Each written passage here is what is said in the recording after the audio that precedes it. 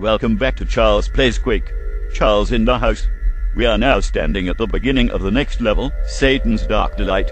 This is another mini-secure level. Episode 3 seems to love those. You can see the exit just up there. However, it's not the exit we will be taking, and if you can put 2 and 2 together, that means this level houses the entrance to the secret level. Anyway, let's begin by murdering this pair of ogres. Ogres ain't shit. Fuck you both for taking more than 2 grenades. The room ahead houses 2 paths you can take. One is an elevator, which will take you up to the exit. It's blocked off for now, and there are no pickups, so going that way is pointless. The other requires you to get your feet wet. It's time for a swim, motherfuckers. There are some of those spastic fish things down here, but they're not so tough. Take them out with absolutely any weapon you like, even your axe, if you can be bothered. Just remember to come up for oxygen every so often. Your character cannot hold his breath worth crap. There are a few enemies scattered about above us, zombies, scrags, and ogres, but don't worry too much about them. As long as you keep moving in the water, you shouldn't have issue.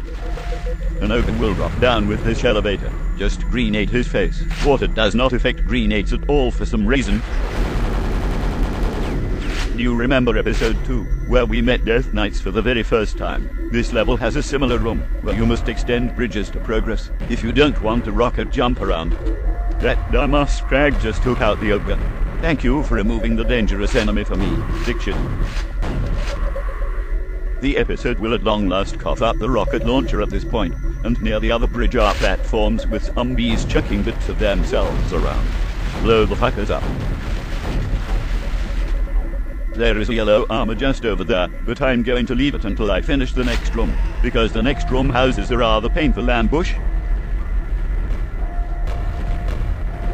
My grenades are better than your grenades, motherfucker. Thresh ain't got shit on me, and everybody knows it. Now then, this switch will raise the rest of the bridges in the previous room, but it will also cause a small squad of paratrooper ogres to lift down and spam the fuck out of grenades. The reason I left the yellow armor alone is because making it through this room without taking any damage is extremely difficult, but I digress. The platform the ogre spawned on is a secret. You can jump up these bricks for some inexplicable reason. Go ahead and help yourself to the goodies, and head back to the bridge room. We won't be back here, so now is a good time to grab that yellow armor. There is one final path to take, so let's go, motherfuckers. Another ambush in this room. 2 ogres will leap down to sandwich your ass. Be prepared for them, or be prepared to take a fuckload of damage from the grenade. Ambushes ain't shit.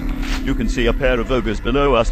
They cannot hit you if you're standing up here, so go ahead and take the faggots out from this vantage point.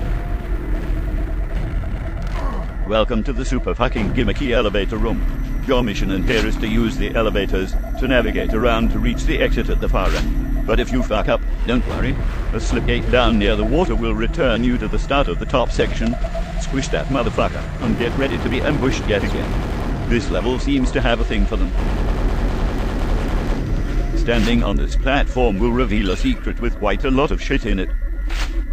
Check it out. We have a 100 health bonus, a yellow armor, and a quad damage among the rest of the stuff. There is a secret in this secret. Secretception. Shoot the lights on the walls to reveal a pentagram. Collect all the goodies. Now then, it's extreme time trial mode.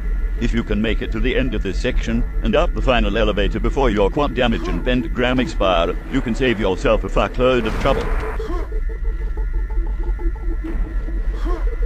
Take out the ogres from here, and then do a fussy jump on the platform to shave precious seconds off your time. Come on, move faster.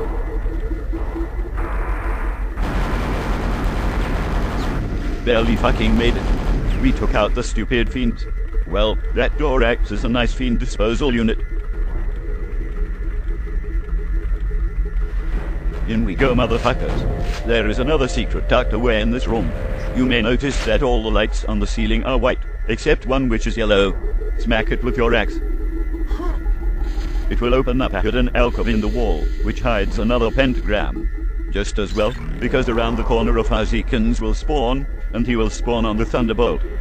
I suspect this Huzzykins in question has claimed the most melee hits on players, due to them charging down the steps to collect the Thunderbolt.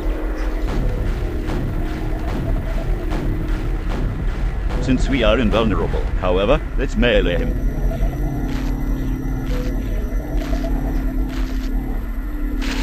Consider yourself hugged, you fuzzy, fluffy, cute little bastard.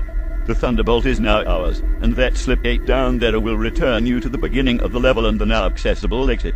But we are instead going this way. A short jump will get you into that hole, and down there is the slipgate leading to the secret level of the episode.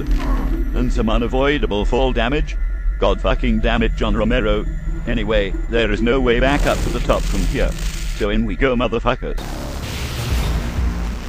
This tiny level housed 4 secrets, one of which was in another secret, and we got all of them, like a blacks. I'll end this one here. This has been Charles Plays Quake. Thanks for watching as always.